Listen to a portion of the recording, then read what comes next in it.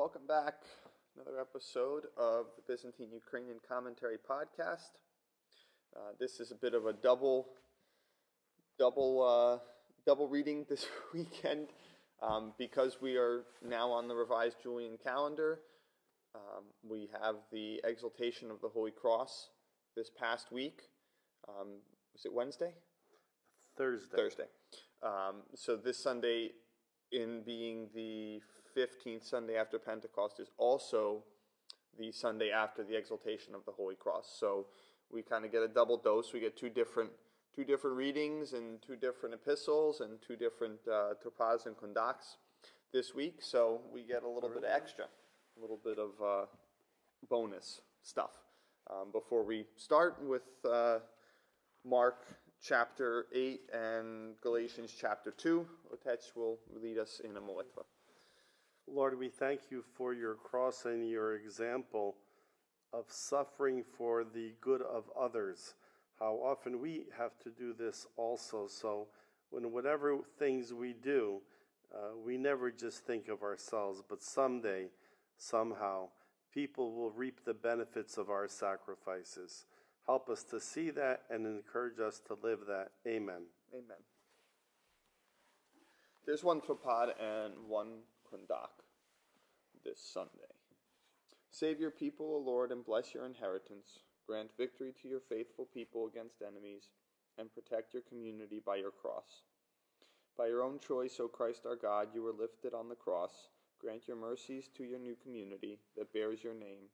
By your power, gladden the faithful people, and grant them victory against enemies. May they have the help of your instrument of peace, the invincible sign of victory. Our epistle reading is from St. Paul's letter to the Galatians, chapter 2, verses 16 through 20. Yet who know that a man is not justified by works of the law, but through faith in Jesus Christ. Even we have believed in Christ Jesus, in order to be justified by faith in Christ, and not by works of the law, because by works of the law shall no flesh be justified. But if, in our endeavor to be justified in Christ, we ourselves were found to be sinners, is Christ then an agent of sin? Certainly not. But if I build up again those things which I tore down, then I prove myself a transgressor. For I through the law died to the law, that I might live to God. I have been crucified with Christ. It is no longer I who live, but Christ who lives in me. And the life I now live in the flesh, I live by faith in the Son of God, who loved me and gave himself for me. A reading from the Holy Gospel according to St. Mark. And he called to him the multitude with his disciples, and said to them, If any man would come after me, let him deny himself, and take up his cross, and follow me. For whoever would save his life will lose it, and whoever loses his life for my sake and the gospel's will save it. For what does it profit a man to gain the whole world and forfeit his life? For what can a man give in return for his life? For whoever is ashamed of me and of my words in this adulterous and sinful generation, of him will the Son of Man also be ashamed when he comes in the glory of his Father with the holy angels. And he said to them, Truly I say to you, there are some standing here who will not taste death before they see the kingdom of God come with power. This gospel, the Sunday after the Exultation, has a good, beautiful verse I like to quote. What if you gain the whole world and forfeit your life, what can you give in exchange? In the Greek, they use the word for cosmos. In other words, the universe of all that is beautiful out there. You, as an individual, are worth more than all of that. And it seems so simple a message that out of everything you will ever have, you are the most important thing. It's like the famous joke about the person who was opening the car door, and a car came by and ripped off their arm. And the only thing they could think of was, oh my God, where's my watch? In other words, looking at that horrible example of that little story, was the watch more important than the arm? Of course not. Is your house more important than you, or your children, your family, your husband, your wife? Of course not. But practically speaking, sometimes we go out and we kiss the inanimate objects of our life and provide them with more attention than we do to our family and to ourselves. We have to check the car. We have to check the furnace, the air conditioner, the money.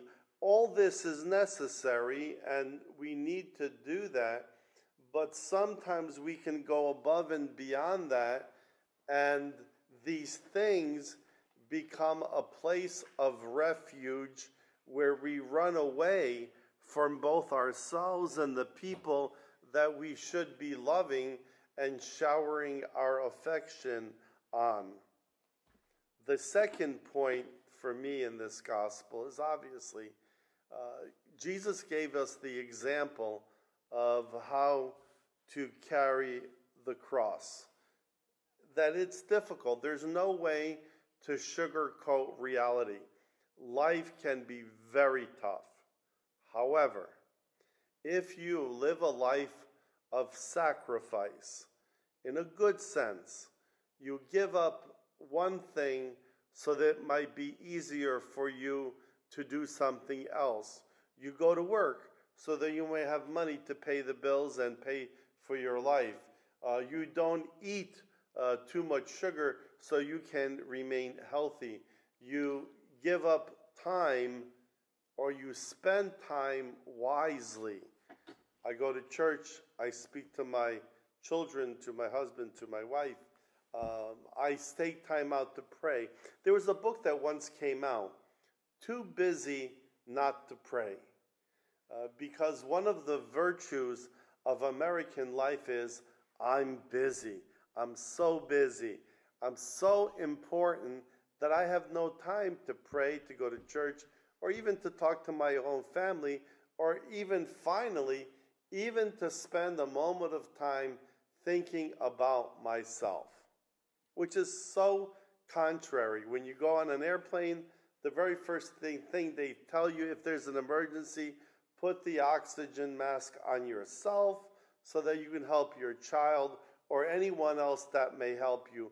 Because if you don't take care of yourself, it's impossible to take care of anyone else. So you may hear people say, I'm going to spend time on myself today, which is good. I'm going to focus on my life, or I'm taking a day off or an afternoon off to think about myself. So even though life is hard, we follow the cross of Jesus, and in the long run, it's the best way to live, because Jesus is telling us in today's gospel, if you lose your life for his sake, in other words, you give up a lot of stuff that people think is important, you will really find yourself. The gospel never ends up with us losing ourselves. We find ourselves, we find meaning for our life, and the cross becomes the place where evil is faced head on, and you know who wins? Good people. This is a nice, it's a really nice combination that the church gives us these two passages together from Galatians and also from Mark, because I love the little example that you gave of losing your arm and thinking of the watch, because St. Paul points out in Galatians that we're not justified by works of the law. And this obviously has been big contention within Christianity since the Reformation, because this is the main discrepancy between Protestants and Catholics about salvation. And Paul is pointing something out here, and you made the point about losing the arm and only focusing on the watch. A lot of times what can happen is we can look at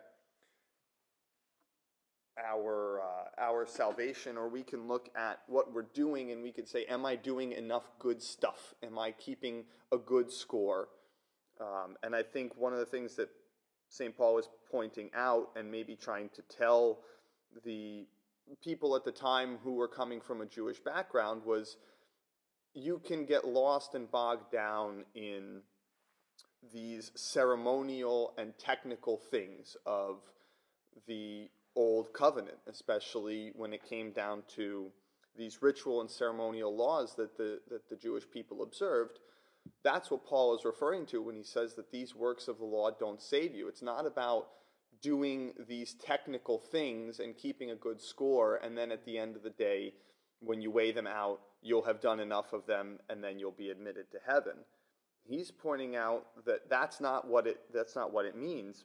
And for some context, we can look in his letter to the Romans in chapter 13, verse 8. He says, "Owe no one anything except to love one another, for he who loves his neighbor has fulfilled the law."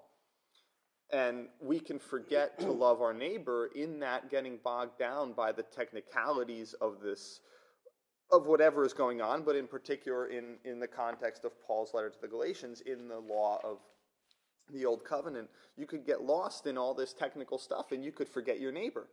And when Jesus explains what's the most important law, he says, love God and love neighbor. He doesn't say wear certain clothes or wash yourself a certain number of times. Those are the most important things, is to love God and love your neighbor. And you can get preoccupied in these other kind of ancillary things that were in themselves not bad things, but if they supplant our love for God and for our neighbor, then they become a stumbling block. And so that's something to remember. We can debate that kind of thing, especially when it comes down to Protestant and Catholic debate. But all we have to do is look back to this really great combination where we also read from Mark, and Jesus is saying to follow him means you have to take up your cross. It means that there's something that's involved in doing that. It's not just saying, I'm with you, Jesus. Yes. I want to go over.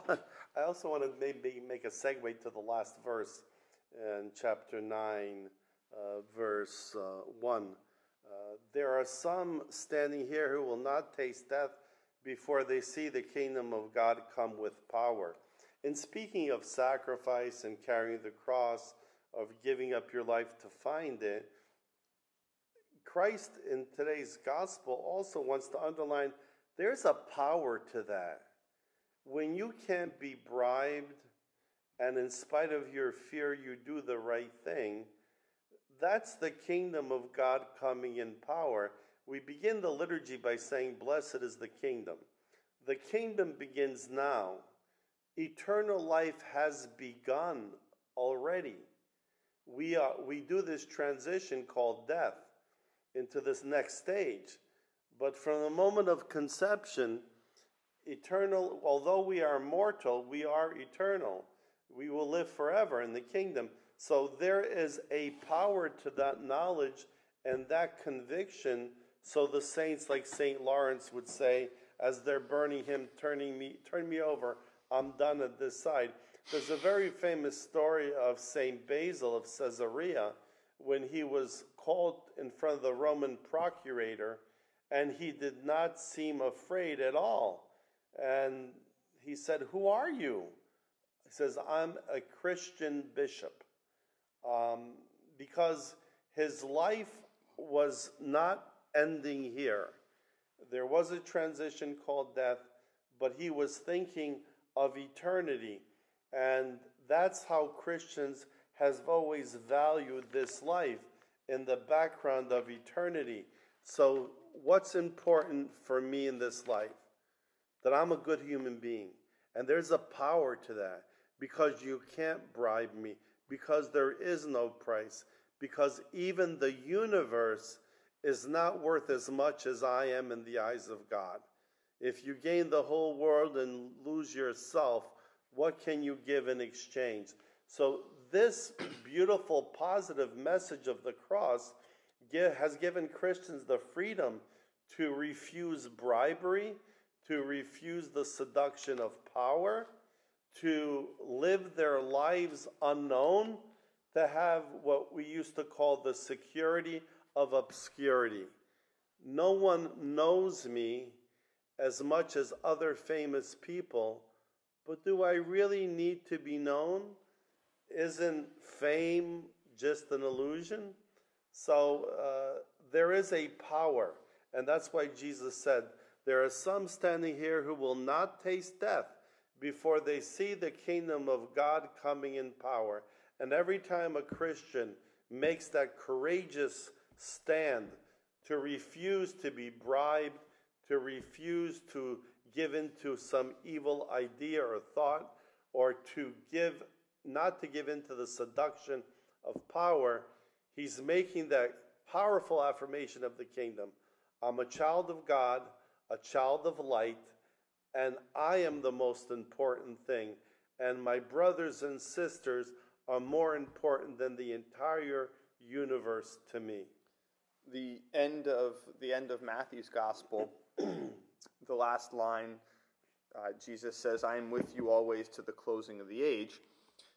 Say that they're seeing the kingdom coming in glory.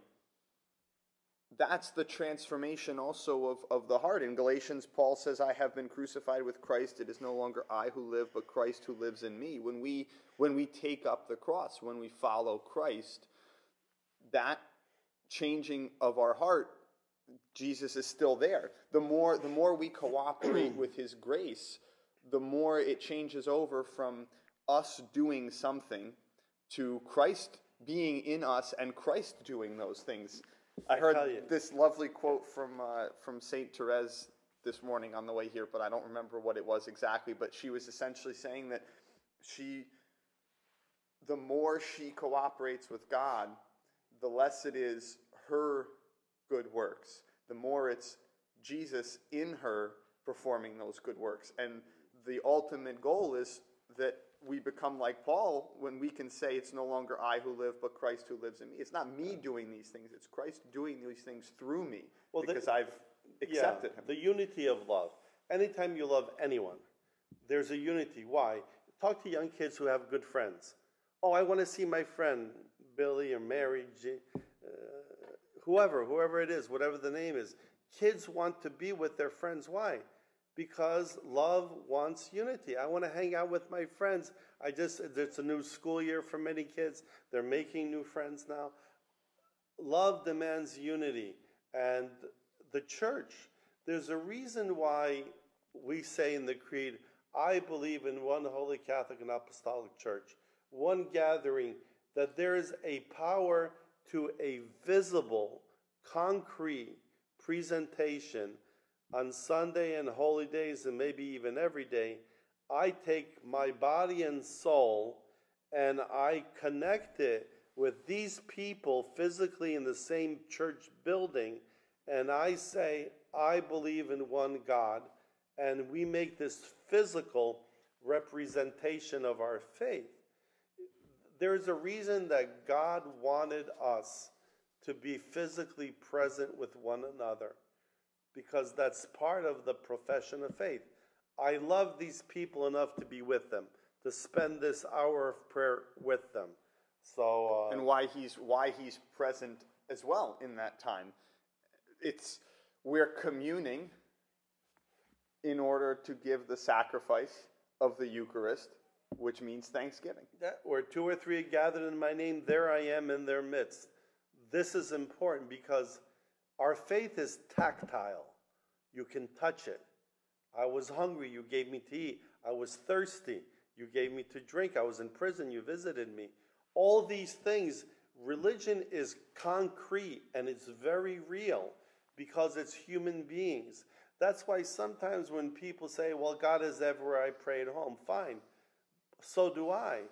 But you need to see and to be with real people in their real station in life. And I don't know how many people in the world have been converted by the fact that they saw people going to church. But I'm sure it must be a lot. That just a simple thing of here's a church building, and why are these people going to be together? That's important, to be together. Ecclesia, the church, a gathering of faithful. Yeah, what we do matters, and by your fruits you'll be known. Yeah. So we're supposed to lead by example of doing the things that Christ says we should do. It's not just about saying, how pious we are when we are telling people about ourselves. It's much, much louder to speak by example and show that that's really who we are. We're not just people who say that we believe a certain thing. If we really believed it, we'd be doing it, and then Christ would be living in us. So there you go. Oh, man. Thank you so much for spending this time with us, this little bit of a bonus of this double dose of different readings and different epistles. It's so beautiful we have such a gift to receive this and to be able to share it. Please do share it. Please share it with those people that you know, friends and family. It's so easy to just copy the link, and whether you're just sending it in a message or sharing it on social media or in a text or in an email, please do that. And please like the video, subscribe to the channel so you can see the other things that we post, so that you can watch and participate with us in Holy Mass and the liturgy if you can't come in person. That's live streamed there every Sunday. Please leave a comment if you have questions or any concerns, if you'd like something to be addressed regarding our tradition or our new calendar. Please do leave a comment. Please know that we're praying for you. Please pray for us. Maybe I'll be able to speak if you do. And we'll see you all next week.